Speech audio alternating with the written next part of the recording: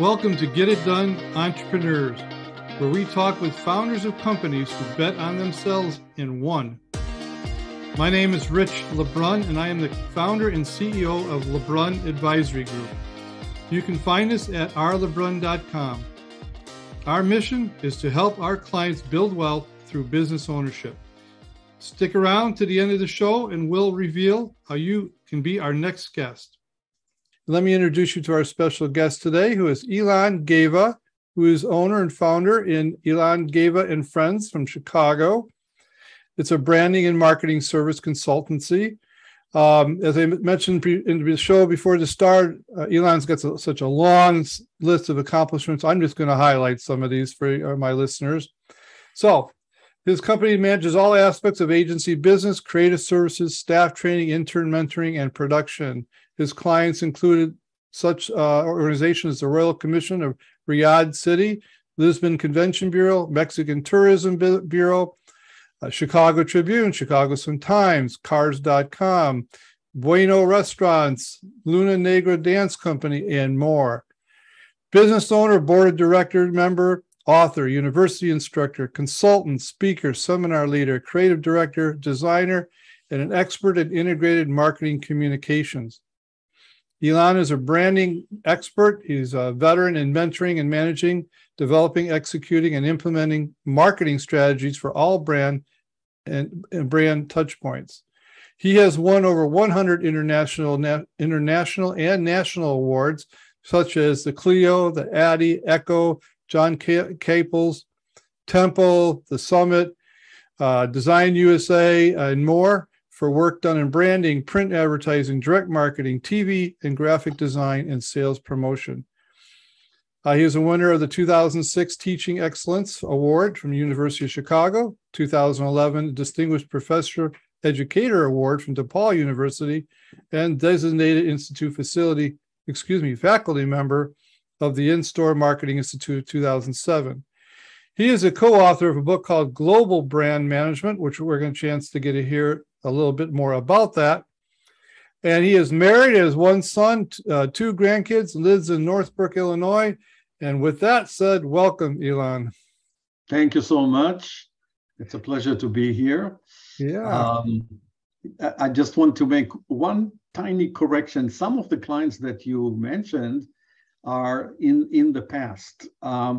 Because I had such long time in the business, I happened to work with other advertising agencies that had many multinational clients, and among them were Nestle, Shell, American Express, Citibank, Visa, United Airlines, and on and on and on. So sometimes when you are an employee of an advertising agency, you are lucky to get an assignment like the McDonald's account. And sometimes when you are a small entrepreneur, those big clients don't even talk to you.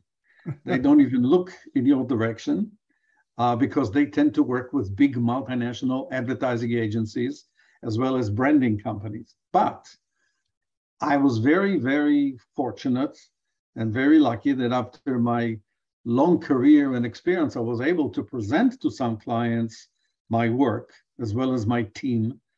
And in some situations, like a bid, I won, and I won against those big advertising agencies, So the small Ilan Geva Friends from Chicago or from Northbrook, Illinois, was suddenly competing against big multinational agencies based in Paris and so on. So, even if you're a small business, don't be afraid of the big guys. Just go after them.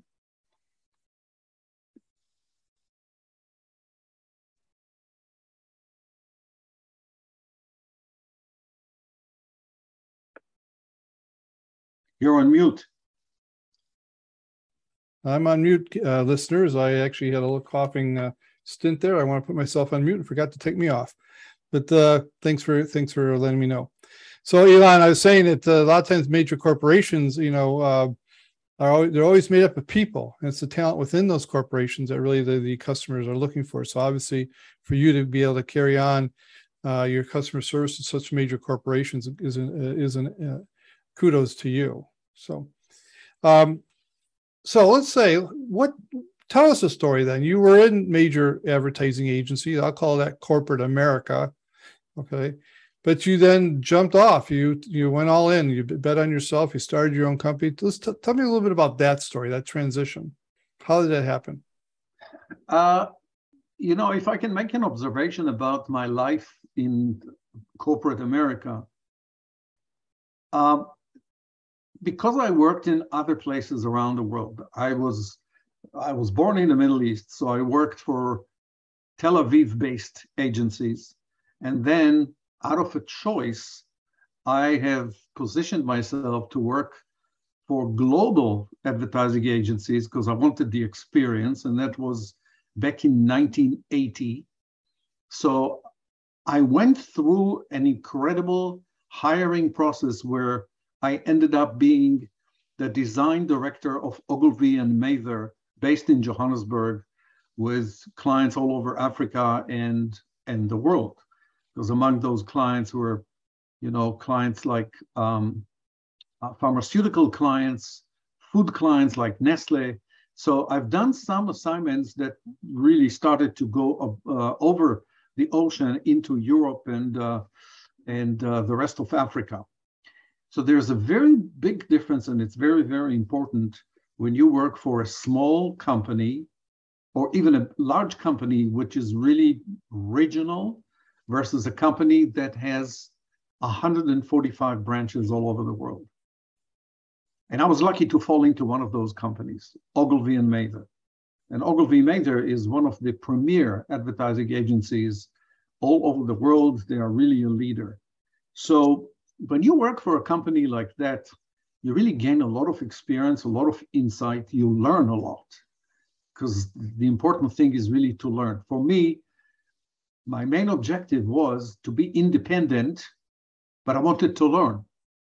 And in my home country at the time, in Israel of 1980, I did not have anybody to learn from. I reached the peak very quickly at a very young age, and there was nowhere to go. We didn't have television, for example, in those days. There was no commercial television. So what could I do? I could do only print advertising and nothing else. So that was my desire. My desire was always, if I belonged to a company, a corporation, I want the place to teach me something. I wanted to learn. I wanted to make serious advance in my career. If that was not offered, I was not happy.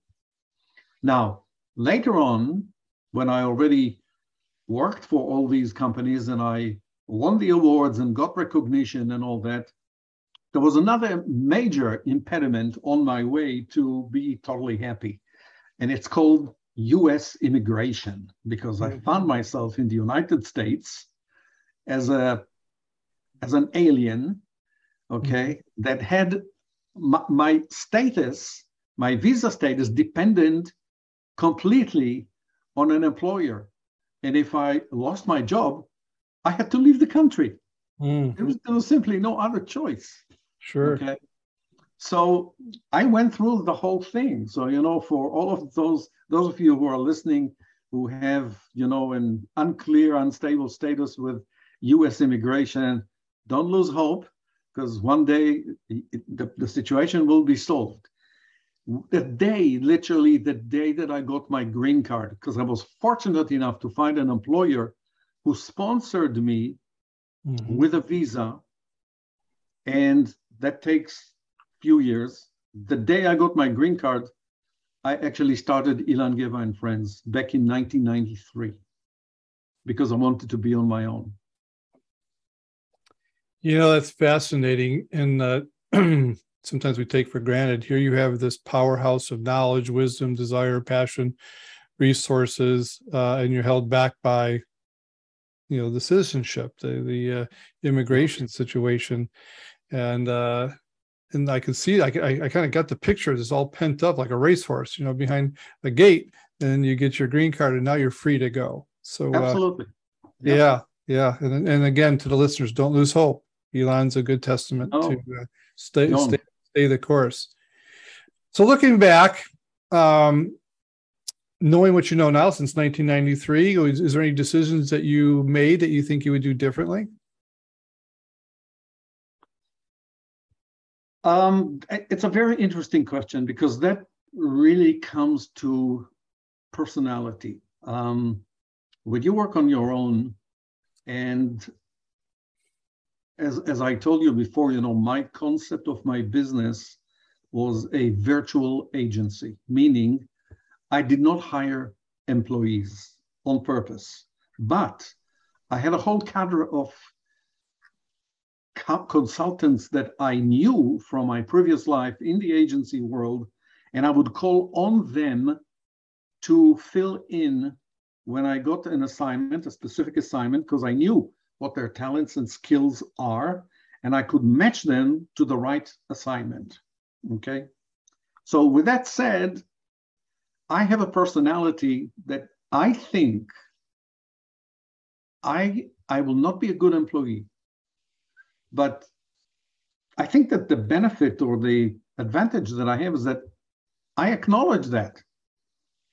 Mm-hmm. I know that I'm a tough cookie. And there will be several of my friends who used to be my employers, my bosses, they're my friends, but they tell me to my face, you were a tough nut. And I know it, okay? I know it. Now, I'm using that skill as an independent when I'm talking vis-a-vis a client, and I'm using my persuasion skills because I don't have a boss. I'm not going to piss off anybody in the company if I say something that the company doesn't like. Right. I am responsible for myself. So I take that chance. And in more cases than one, I win. I win. And that gives you the freedom that you do not have as an employee, because the company says to you, no, you cannot say those things. Mm-hmm. When you're on your own and you run your business and your fate is in your hands, you can do as you please. Sometimes you reap the rewards, sometimes you pay the price. Yeah, I love it. I love it. On the flip side, you've become successful. Is there any one or two key decisions that you think were the catalyst behind your success that you did? They're really good, solid decisions? I had few mentors in my life that I learned from, and I'm forever grateful for those people. One of the things that I learned is patience. So I know that on many, many occasions, I was not patient. So if I look back and I'm saying to myself, what could you have done different? My answer would be, I would have been a little more patient, okay? Because I was pushing and pushing and pushing. And as I said before, some cases it works, some cases it doesn't work. But for those cases that it didn't work, if I look back, I say, you should have been a little more patient. So it was actually a good decision and one that you could maybe adapt a little bit. So either way, being patient's worth both sides of the coin for you. Correct. And I think that with the years and hopefully wisdom, this thing comes, it's like my analogy is always, because I love dogs, I have dogs and I'm looking at them until they're 2 years old, they're just crazy, absolutely crazy. They run around and it's crazy. 2 years old, they settle. Mm-hmm. And they become sweeties, and they just enjoy life and they don't care and they don't bug you. Fantastic. So I guess that with people, it also works that, as you grow and you have children and you have grandchildren, you learn about patience, you learn about giving and love. So it's less, like the rat race where we just go, and we want to achieve everything and we want to swallow everything and eat everything that's on the table. Well, slow down. But sure. It depends on what stage in life you're. Well, let's take a little commercial break here. Ilan Geva and Friends, tell us about your company specifically, who your customers are, and maybe what differentiates you. That'd be the first question. And then the second question is, you wrote this book, co-authored this book called Global Brand Management. I'd like to know a little bit about that and how that would impact our listeners.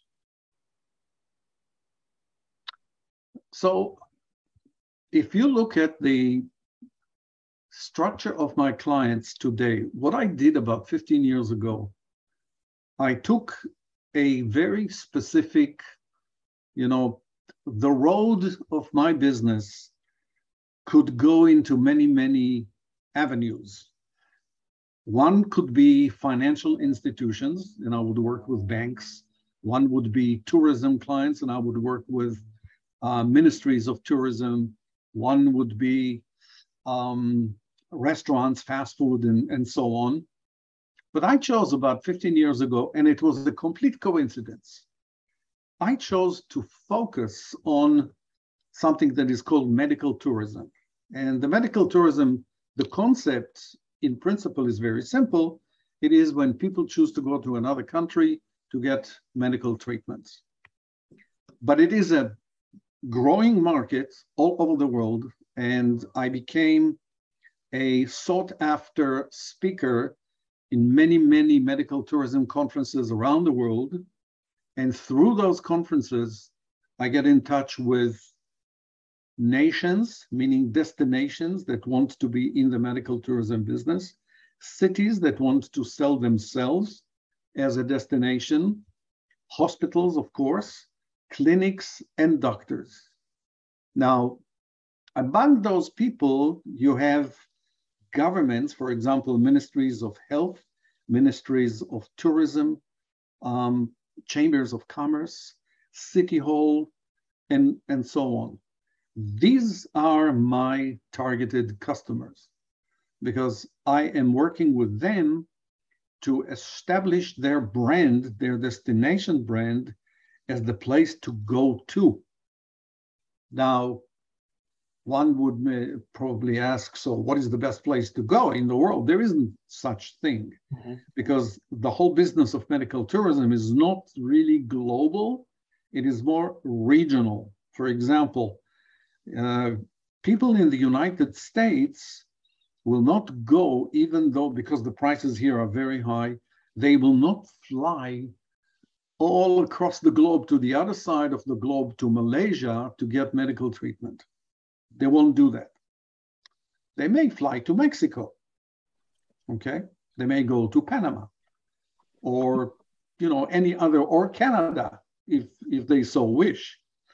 So I am part of a consulting firm that is based in Dubai, and I became their director of strategy and the representative of that company in the United States. That company is called V-Marsh Healthcare.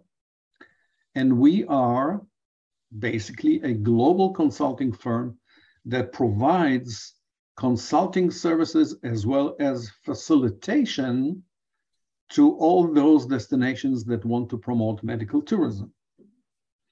In addition to that, we do get other assignments, for example, opportunities for franchising pharmacies in other countries.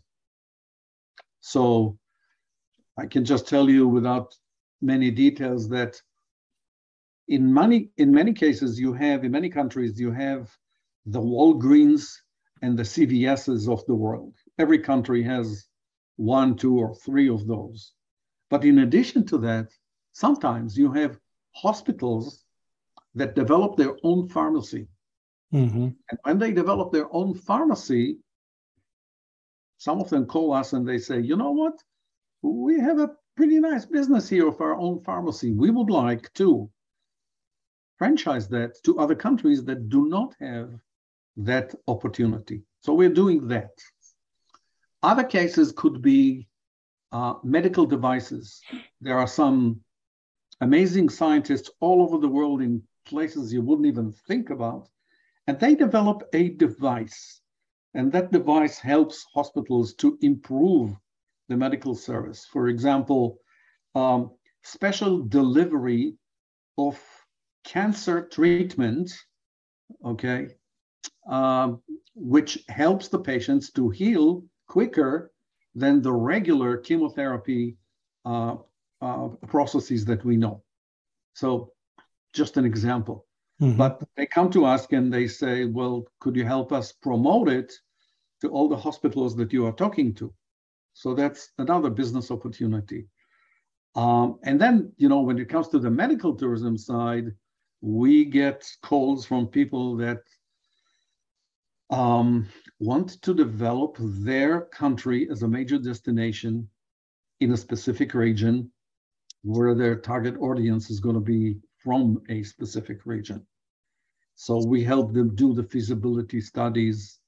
And sometimes, we come back and say, sorry, guys, you don't have a chance. It's not going to work. Well, let me ask you. I know we had this whole idea of medical tourism. You and I had met years ago. You introduced me to this idea, still new idea, way before telemedical health took the country by storm. Yep. I've heard enough stories out there that people who had made the trip, different parts of the world, who've got medical treatment at better, equal to minimally, it definitely sometimes better, and it's substantially less cost. Is this because you're trying to get to the consumer? Is this a learning curve for the consumer? Are they getting more comfortable going overseas, different parts of the world to get medical treatment because is telemedical health helping that? Because people are saying, I can just do non-traditional medical treatment. Is this still at the infant stage and the consumer market really hasn't caught on? Tell us, I'm trying to see this, speak as a consumer. If I need to go over to a third world country, another part of the world, why would I and why wouldn't I do that? Probably most of it would be like fear, and being in another country under a major medical condition. So you touch on some very interesting things because the whole idea of medical tourism is not new. What's new is the marketing of medical tourism. But the notion of going from one place to another to seek medical solution is not new at all. That started back in the Roman Empire. So the idea itself is not new. The delivery mechanisms, of course, with the internet, with Google, with everything else, and telemedicine, like you mentioned, it changes the picture. And not only that, but suddenly there is a lot of it happening. Millions of people are traveling. And the reasons could be very, very different. I mentioned price. Okay, in the US, we know we in the US, we have a horrible healthcare situation. Really, considering that we are such an advanced country with so much money, it's appalling what we have here. And in other countries with much less money, with much less well-known medical research institutions and hospitals with big star doctors, they're just doing fine. Actually, very well, very well. And they find exactly the medical outcomes and solutions just like here. Okay. So it's a question of supply and demand. Some countries, because of their political system, like England, they have a public health system, the national health system. And they have very long lines. You have to wait. If you need a knee replacement surgery in Britain, I don't know how many months you have to wait. So they say, the hell with it. And they go to Croatia. It's a short flight. They can do it. They do it within a day. The price is much lower. And they wait a week or 10 days until they heal. They go through the therapy after, and they go back home. End of story. So that's one scenario. Yeah. Another scenario could be that there are complicated cases where there are very few doctors who can really, really solve a problem that other doctors already failed. And as a matter of fact, in the US, we have one of those best places that does that, and that's Mayo Clinic. And Mayo Clinic is a big, big, big global brand. It's an amazing brand. But they also have competitors because Mayo Clinic is not cheap. Okay. So it varies, it's very interesting that, for example, there are some countries that invested a lot in medical tourism. They built amazing hospitals, amazing healthcare infrastructure. But when their prime minister is sick, he comes to Mayo Clinic. Interesting. Yeah, I find this fascinating. I really do. And I'd love to see how this plays out in the years to come. Let's switch a little bit. Let's spend a few minutes. Tell us about this book you wrote, Global Brand Management. Who is it written for? And if someone finishes reading, what will they get out of the book? Okay. For our listeners, he's actually holding up a visual of it. And we will put notes or comments in the notes of the podcast for people who want to find the book. So, my co-writer on this book, Professor Lawrence or Larry Minsky, whom I know for many years, we worked together, actually. And as a professor, he wrote many books. I never wrote a book. I was approached by people who said, look, with your life story and experiences and the fact that you lived on 4 continents, visited 60 countries, worked with many, many multinational clients, you should write a book. It wasn't tempting for me for some reason. I didn't feel that I have the time or the patience to write a book. One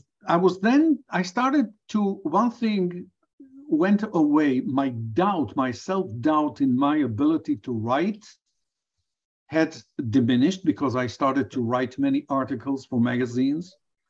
So I knew I can write. And plus, I used my writing skills in advertising, so I knew I can write. But then Larry came up and we discussed the whole idea of writing a book. And we said, here is the difference between all the other branding books and this book. The difference is that the writers are both in academia, and they are practitioners. Because any other book that you see, it's either 100% practitioner or 100% academician. And they don't necessarily know the other world. And here, both of us are active practitioners in the business of branding, advertising, and marketing, and we teach at universities. So that was the kind of perfect opportunity for 2 people of that particular skill to be together and write a book. Now, we wrote the book with the clear intention of making it a textbook for universities. Because we looked at other books and they were okay, but even the publisher who's based in London said, look, we have a couple of other books and the publisher specializes in textbooks for education. They said, we have a couple of books, but they're a little dated. Would you do something that is more up to date? And we said, sure. It took us 2 years. The book has 12 chapters, which is built perfectly for a semester system. Each chapter, we invited a guest from the world of branding, marketing, and other professors to write like a conclusion to each chapter. So we have guests from all over the world, from Italy, Korea, Germany, people that are senior people in the world of advertising, and they added everything that they wanted to add to a specific chapter that we gave them. So and of course, there are PowerPoint presentations for each chapter. So any professor who wants to take this and teach with this book, it's ready to go. Buy it and run with it. Fantastic. Okay, so you got this background of traveling the world, interfacing with all different people from different continents. You've been in business for a long time, so you weathered a lot of different economic storms. But today, okay, especially someone who deals on a global front, in the U.S. alone, yet alone the world, we have so many headwinds: labor issues, supply chain, oil, inflation, politics. You name it. We got it going on right now, right? So, how are you navigating your company to during these tough times or tough times that are coming ahead? Do you see it as opportunity? Do you see it as time to scale, adapt, diversify? How are you dealing with that? And then the second part of the question, how are you personally dealing with that as a CEO of your company? What gets you up in the morning? The first part of your question is difficult because I really don't live in the American economy. What do I mean? Most of my income comes from other countries. Most of my clients are not Americans. So I don't live the exasperation that some businesses have here. Yes, of course, everybody suffers because the economy is a global economy. And with the situation in Ukraine and everything and the oil prices, yeah, it touches everybody. There is no doubt. But because I focused in one specific area, like the medical tourism business, I don't see that much of a problem. On the contrary, because we are now post-COVID, the travel industry is coming back. So patients can fly from one place to another. Prices of healthcare services in many places around the world are extremely competitive. So depending where you come from and where you want to go to, there is enough competition and there is enough supply for people to get whatever they need. So we are not really touched by that. Now, I added to my list of services, I added training and education. So I am training people in other countries to do what I do, to be in the medical tourism business. So training is not affected because I can do it on Zoom today. I don't have to travel. I can sit exactly where I am now and teach a class of 80 people in Mexico. Mm-hmm. So that there is no effect. So technology, it's like you mentioned telemedicine. I'm basically doing telemedicine, but I'm doing training. Sure. So technology is helping a lot of businesses to do what they did before. They don't have to pay transportation. It's really not that expensive. I mean, a Zoom account is not an expensive business cost. Very cost effective. Yeah. So you're not affected the way, because as you mentioned, you're not necessarily in the U.S. doing the things that typically U.S. companies do. You are affected by some of the worldwide events that are going on. Travel alone, right? I'm sure COVID affected your business. Yeah. This is a side question. Is there a hub? I'm thinking about the consumer tapping into your resources to get to another doctor in another country. Is there a hub where consumers go and you help them filter all that out? If I needed surgery, I wouldn't even know where to go in the world to get my options. Is there a place that you've created, a hub for people to come to? No, because this is not my role. Okay. The role that you mentioned, the hub, as you call it, there are some places that have developed portals for medical tourism, and there are quite a few of them. There are portals in Germany, there are portals in Portugal, there are portals in Asia, so again, by region, there are medical tourism portals that offer supposedly the entire service, meaning if you're a patient and you seek remedy, they will offer you everything, including buying your air ticket, dealing with your visa to that country, okay? dealing with ground transportation from the minute you land, taking you to the hospital, putting your family in a hotel, waiting for the entire period of your treatment, including rehabilitation, and then they take care of your trip back home, and they take care of the follow-up after your return, because there is follow-up, there has to be. And that's part of it is being solved by telemedicine, because your doctor in the other country can get on Zoom with you, and you can go through how you feeling, show me your stitches, whatever it is. So that is fantastic. But the portals themselves are part of a marketing strategy that I may offer some people in other locations. That makes sense. That makes sense. Total sense. Okay, so this is a very unique answer. I'm curious about your answer. It'd be a question that I think would be common, but you are dealing with such a global world.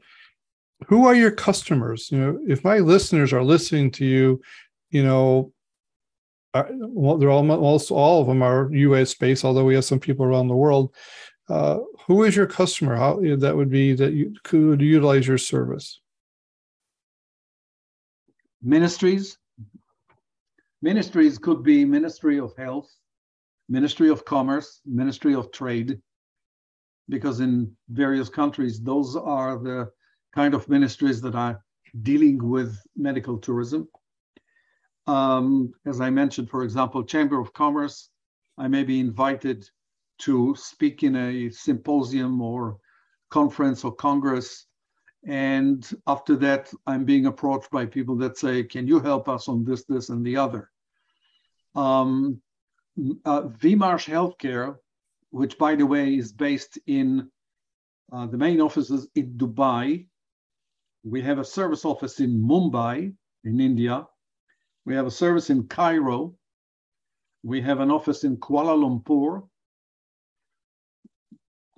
And we have representatives in South America. So we are quite global in the sense that each one of our offices is in tune with the needs of the region.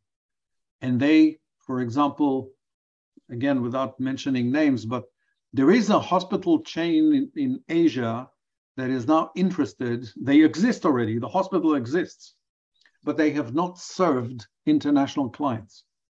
So they want to develop that.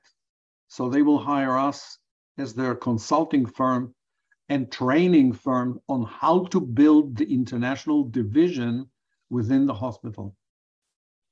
Well, I don't want to leave, this is my impression, so clarify. Are we more, is the U.S. more of an exporting of customers than, seems like, because we have expensive medical care, we have a lot of expertise over here too.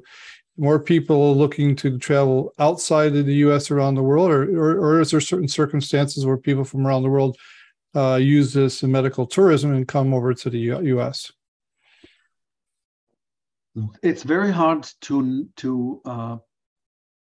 name numbers and figures because there is no data. There is no accurate data that one can rely on. We know for a fact that only from California, Southern California, every year, there's an average of 1 million people crossing the border to Mexico, to Tijuana, for dental services. I've heard that. Now, there are other Americans that are crossing the border to Mexico from El Paso, from, there are few crossing points, and they go to hospitals and clinics in Mexico. Some of them are wonderful, some of them are less, but hey, people need solutions. So again, the number doesn't mean anything, because if you go for a dental treatment, it's not, it could be either cosmetic, yeah, it could be also medical, but it's not a big major problem. It's not cancer. When you have cancer, people don't leave the US to other countries. That's the opposite. That's where people come here. They will go to MD Anderson in Texas, and they will go to Sloan Kettering in New York. So, those are the kind of differences between what is the actual sickness, what is the medical condition. If it's a big one, then people come to the US. If it's cosmetic surgery, bariatric surgery, dental, those are the small potatoes. And for that, people may go to other destinations because it's convenient, it's cheaper, quicker, whatever. Well, thank you for the answer. And I can only see this becoming more and more global. We're becoming more and more of a global world anyhow, in exchanging services. And I think we get some of these barriers down. The ultimate goal is to get the best treatment for the most cost-effective price. That's the goal for everybody, I'm sure, in the world. Ilan, this has been fascinating. Before we go, I want to ask if people want to get in touch with you and have this conversation directly with you, what's the best way for them to do that? I have a website, and the name is very simple, ilanbrands.com. That's it. Okay? Very good. So ILAN brands.com. That's one way to reach me. My profile is on LinkedIn, and anybody can reach me through LinkedIn. I will be happy to connect and discuss. And, the phones today, Verizon came up with this genius idea that they kill any number that they don't know. So, so that phone spam is working so well that nobody can call me. It's ridiculous. So email is very simple as well. Ilan@ilanandfriends.com. And the word "and" is spelled A-N-D. Very good. We will put that information in the notes of the podcast, which will be airing for our listeners who are not able to attend. You'll be able to hear that on all podcast platforms in about 3 weeks. Okay. Ilan, I just want to say thank you. I know you're a very busy man. Thank you for taking time out of your day to share your wisdom, your insight on a topic that I'm sure many people are not really familiar with. I know I wasn't when you first introduced it to me a couple of years ago. So with that, I wish you the best for the day, and thank you again for your time. Thank you very much, Rich. It's been a pleasure. Have a great day. Same here. Take care. Bye-bye. Bye. Rich LeBrun here. Thank you so much for listening to our podcast, Get It Done, Entrepreneurs. If you are a successful business owner who would like to be on this program, please visit us at rlebrun.com/podcast and fill out the form, and we will reach out to you. If you got something out of this interview, would you share this episode on social media? Just do a quick screenshot with your phone and text it to a friend or post it on the socials. If you know someone that would be a great guest, tag them on social media to let them know about the show and include the hashtag GetItDoneEntrepreneurs. I love seeing your posts and guest suggestions. We are regularly putting out new episodes and content.